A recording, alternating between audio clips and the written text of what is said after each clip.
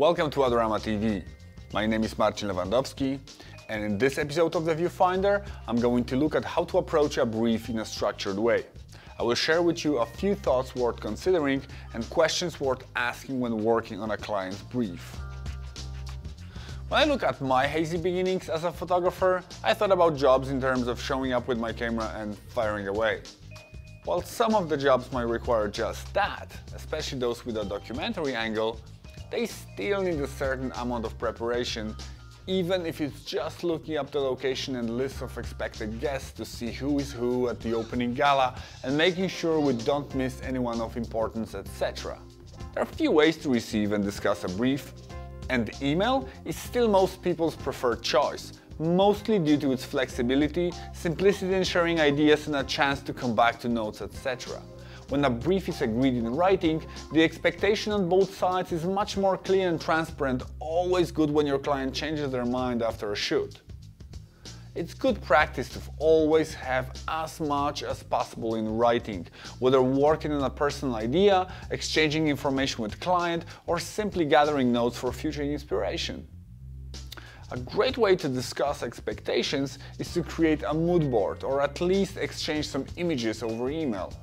This will allow you to start thinking in terms of the look and feel and point you towards choosing appropriate locations, figuring out travel, logistics, but also thinking about required lighting, potential props, preferred times, and other technicalities. I find Pinterest a really handy tool for storing links to photographs from across the web. Boards can be easily shared and it's automatically synced across different devices. As much as Pinterest and mood boards in general can work fantastically for more conceptual work, like creating images for film poster or art or fashion, this might not be of too much help when working on assignments such as architectural or landscape project. On projects like that, I always start with Google Maps to assess the general situation like distances, etc. and almost straight away turn on the Street View, if it's available. This gives me a much better idea on access and a feel for the location, even if it's miles away. A thing you should do without fail, and I do without even thinking now, is look at photographs that are already in existence.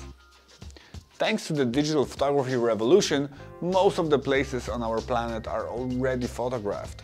And even if these photographs are not of high artistic merit or a professional standard, they usually offer a good alternative to Google Maps images and very often show us angles that are not available through Street View. One more important step is a recce. You should always visit the location if possible. Visiting in person always presents an opportunity to look for interesting angles and to better understand distances and highlight any possible obstructions such as roadworks, for example.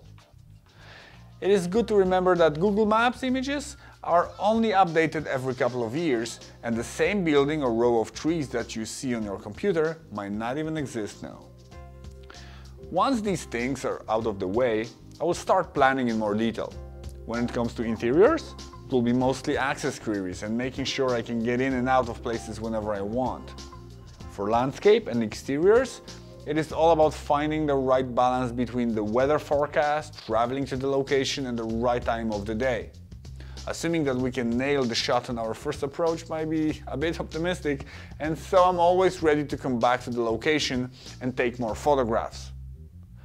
Another reason to come back to the location, especially one that is close by, is to create something new, different, and more experimental.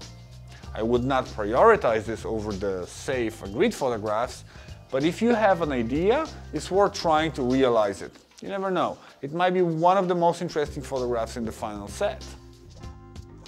I always like to go with the flow and improvise, so the more prep I do before going on an assignment, the more freedom I have.